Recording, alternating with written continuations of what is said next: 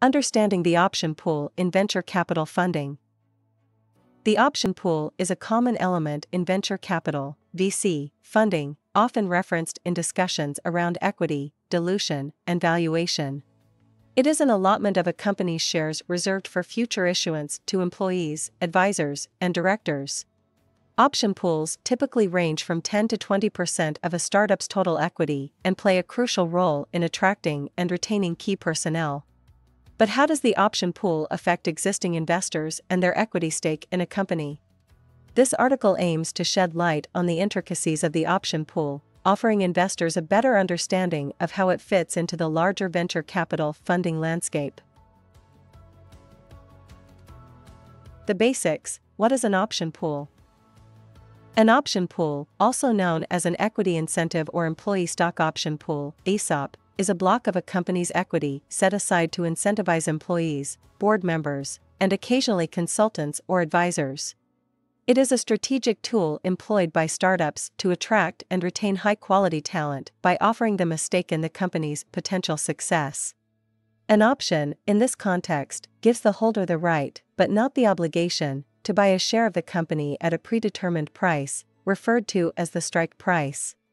As the company grows and its valuation increases, these options can become quite valuable, offering significant upside potential to the holder. Option pool and dilution. From an investor's perspective, the creation or expansion of an option pool can lead to dilution of existing equity stakes. When an option pool is created, it increases the total number of shares, thereby reducing the percentage of the company owned by each existing shareholder, i.e., causing dilution. For instance, consider a company with 1 million shares outstanding, of which an investor owns 100,000, or 10%. If the company creates an option pool equal to 20% of the total equity, 200,000 new shares, the total shares increase to 1,200,000. The investor's stake is now reduced to approximately 8.33%, 100,000 divided by 1,200,000. It is essential for investors to consider this dilution when negotiating valuations and considering their potential return on investment. Pre-money versus post-money option pool. Negotiations about the option pool size often occur during funding rounds. One crucial aspect for investors to consider is whether the option pool is factored into the pre-money or post-money valuation. In a pre-money option pool setup, the pool is created before the new investment comes in. This means that the dilution from the option pool primarily affects the founders and existing shareholders, not the new investors.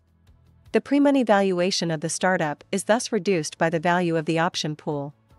In contrast, a post-money option pool is created or expanded after the new investment. This means the dilution impacts all shareholders, including new investors. The value of the option pool is included in the post-money valuation of the company. Example. Let's consider a startup with a pre-money valuation of $10 million. A VC agrees to invest $2 million for a 20% stake. If the option pool is established pre-money and is set at 10%, $1 million, 10% of $10 million, is reserved for the option pool.